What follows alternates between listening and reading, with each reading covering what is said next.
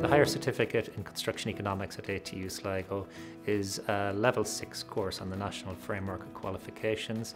It's 60 credits, which is delivered part-time over 2 years and is fully online. The programme is designed for those who want to upskill in the area of construction costs and building contracts, and it would typically include core modules in digital technology measurement, construction technology, contracts, procurement, tendering, and also the economics of the building industry. Students can be based anywhere in the world while undertaking this course, as there's no attendance required, and that would also include examinations, which, if you're abroad at the time of the examination, can be done using a proctoring arrangement online, and we've typically had students in locations such as India or Australia undertaking this course. Assessment for this course is a combination of continuous assessment and traditional exams. Maybe approximately 50% of the modules would be carried out using traditional exams, but also an element of coursework as well for those, whereas other modules might be 100% coursework, and they can be carried out remotely in your own time, and also using software which ATU Sligo would provide access to.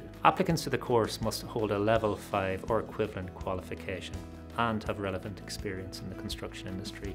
We also consider other relevant courses that you may hold in the construction industry. There is a lot of opportunities with this course in terms of progression. You could go into quantity surveying, or you can go into construction management. And at ATU Sligo, there are 2 courses in this area, both at level 7 and level 8 degrees, which are delivered online as well. These courses are recognised internationally, so students have an opportunity to travel with these courses and also to achieve full chartered status. The course is approximately 4 hours per week of live lectures, which are typically delivered on 2 to 3 evenings a week, and students then would be required to put in additional time of their own independent study, and that would increase typically at exam time. All classes are recorded, so if a student happens to miss a class in a particular evening, then they can always catch up on the recording at a time that suits them. The type of people who'd be interested in this course would be those who have an interest in trying to understand, I suppose, how to manage construction costs properly, and also getting a better knowledge of how construction contracts actually work. Career opportunities would include roles working with main contractors and subcontractors, mainly in estimating type positions,